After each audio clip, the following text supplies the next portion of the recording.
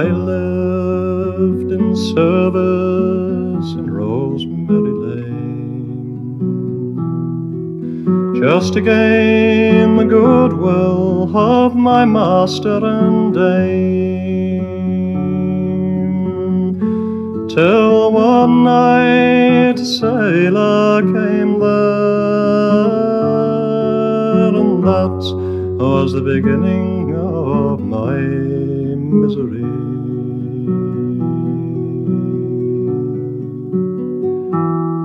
He asked for a candle to light him to bed, likewise a handkerchief to tie round his head,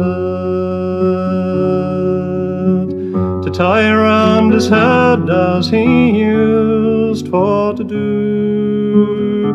And he says, pretty Polly, won't you jump in with me too?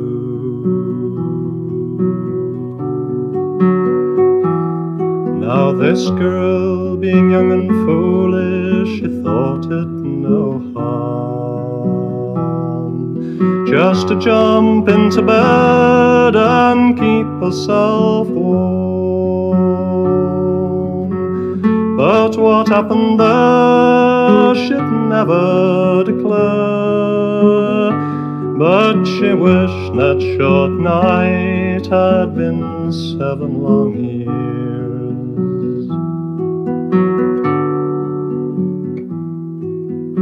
Early next morning the sailor he arose, and into her lap he threw handfuls of gold, saying, this will I give and more will I do, if you'll be my Polly wherever I go.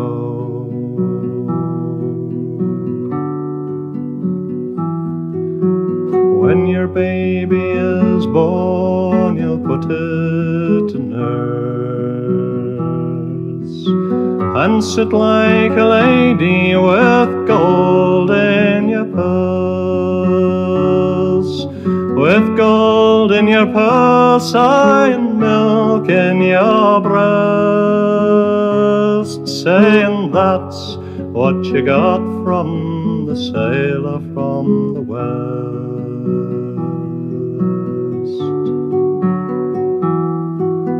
And if it's a boy, he'll fight for his king, and if it's a girl, why she'll wear the gold ring. She'll wear the gold ring and the top knot will blow, saying that's what you got from your sailor in blue.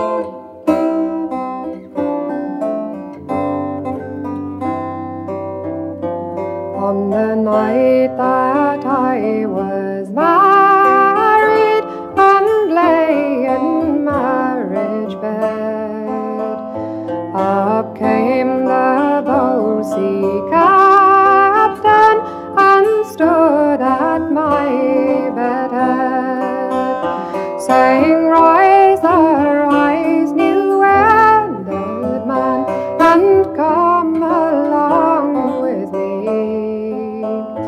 to the lowlands of Holland for to face your enemy." Oh, Holland is a lovely land, and in it grows fine grain. It is a place of residence for soldiers to remain, where the sugar cane is plentiful and the tea grows on each tree.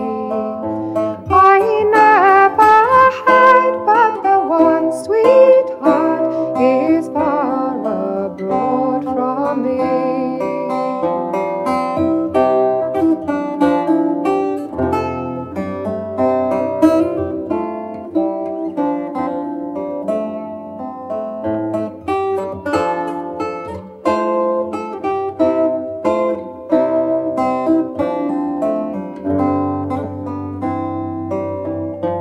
Said the mother to her daughter, "Leave off your sad lament.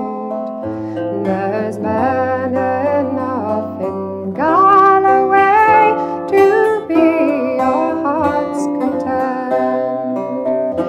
There's men enough in Galloway, but alas, there's none for me.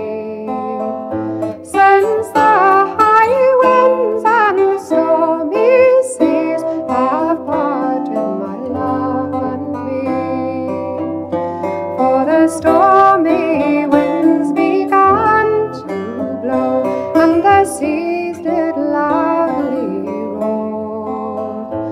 The captain of his gallant ship was never seen no more. I will wear no stays around my waist, no combs all in my hair.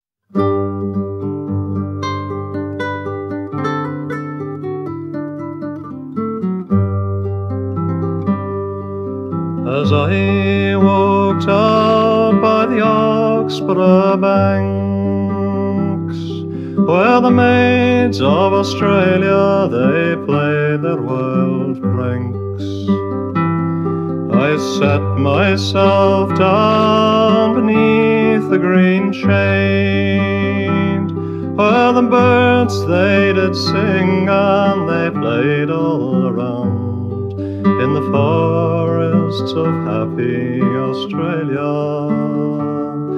in the forests of happy Australia, where the maidens are handsome and gay. As I sat viewing that beautiful scene, all the birds they did sing and the leaves they were green, a fair pretty maiden before me appeared. To the banks of that river she quickly drew near, did this daughter of happy Australia, did this daughter of happy Australia, where the maidens are handsome and gay.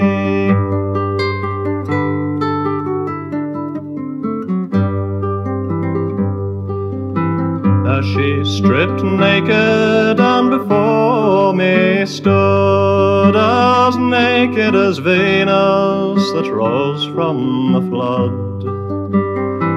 And she blushed in confusion, smiling, says she, these are the clothes that nature gave me on the day I was born in Australia, on the day I was born in Australia, where the maidens are handsome and gay.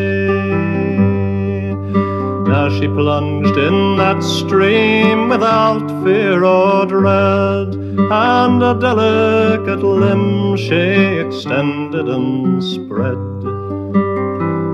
Her hair hung in ringlets and its colour was black. Oh, you see, kind sir, how I float on me back in the streams of my native Australia, in the streams of my native Australia, where the maidens are handsome and gay.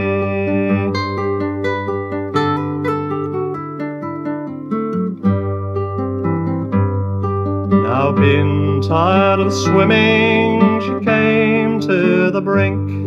Your assistance, kind sir, or a fear I might sink. Like lightning I flew, and I gave her my hand, but her feet they did slip, and she fell back on the sand. And I entered the bush of Australia, I entered the bush of Australia,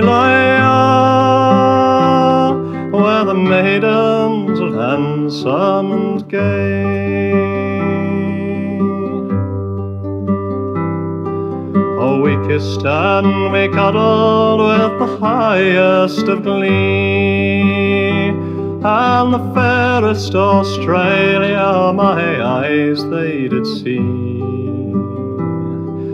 Long time on her bosom my head I did hide, till the sun in the west it began to decline, and I left this fair maid of Australia.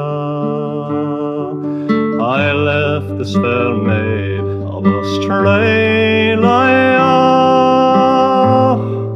just as the sun went down.